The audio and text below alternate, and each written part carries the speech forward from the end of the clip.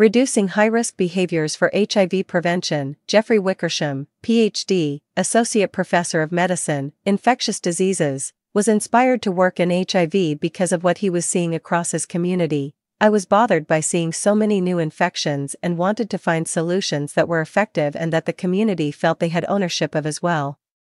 That they had a stake in, that they had a role in designing and choosing, said Wickersham. So when he was offered the serendipitous opportunity to work as a postdoctoral fellow in the Yale School of Medicine, YSM, lab of Frederick Altus, MD, he took it. Wickersham arrived at YSM in 2009 and began to work with Malaysia's incarcerated population and HIV prevention. The first case of HIV in Malaysia was detected in 1986, 5 or so years after the first cases emerged in the United States. It was almost entirely an injection drug use-driven epidemic for the first 10 to 15 years. When methadone became more accessible in Malaysia, those cases started to account for a smaller share of new diagnoses. And sexually driven transmission of HIV exploded. Now 9 out of 10 new cases are sexually transmitted, and just over half of those cases are occurring among gay and bisexual men or other men who have sex with men, explained Wickersham. He started making connections with the University Malaya and the LGBTQ NGOs in the country. He saw a need for public health prevention research. He started his work to lower HIV transmission among gay and bisexual men in Southeast Asia.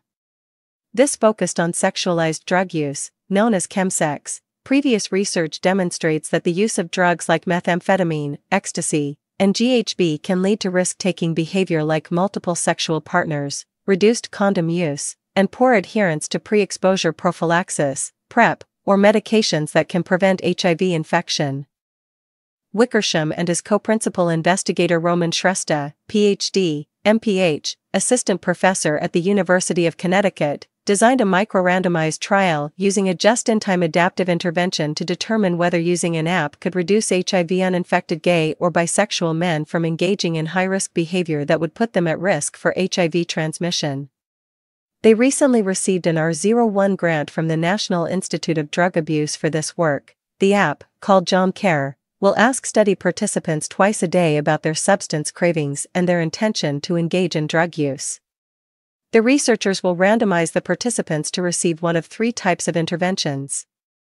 Within 12 hours, the men will be assessed to see if they engaged in any kind of sexualized drug use activity and will undergo urine testing for stimulant drugs as an objective measure. Participants are followed for 90 days. Sexualized drug use is hard to intervene on. Unfortunately, there are no medication-based therapies like those that are available for opioid dependence, such as buprenorphine or naltrexone. There are no approved therapies for people experiencing dependence on these drugs, explained Wickersham. Through this study, the research team is trying to refine which prompts at which time and under which conditions are the most impactful in reducing risk-taking behaviors.